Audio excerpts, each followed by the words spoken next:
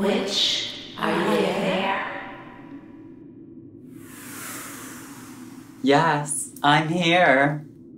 Who are you? My name is Zackary Drucker, and I'm a human being.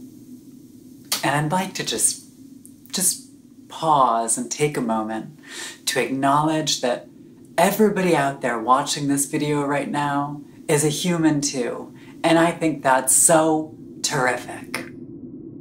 What's on your mind right now? What's on my mind?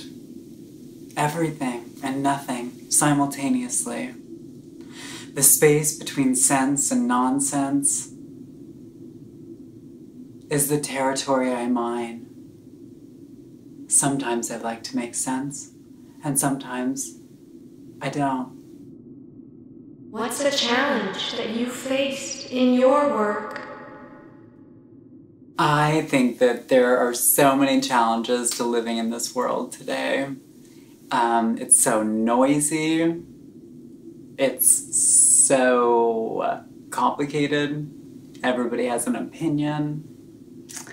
I think that the only way we can block all of that noise out is to tune into the center of who we are, to always be your own anchor.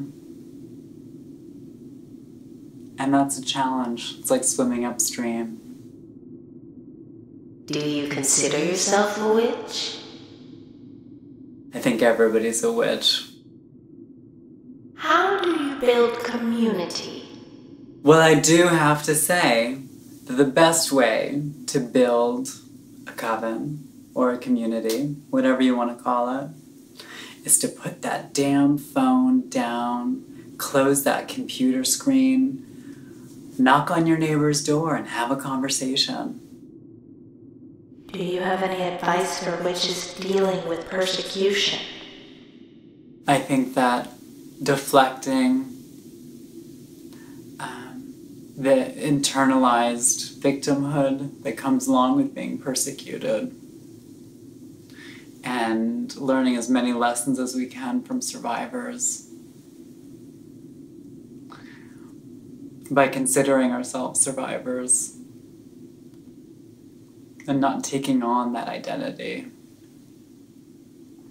by thinking of ourselves as heroic and brave and unstoppable. I think that believing in yourself no matter what, understanding that the ride of life is one that you can only get off of at the very end, and the goal is just to stay in your body and to try to have a good time.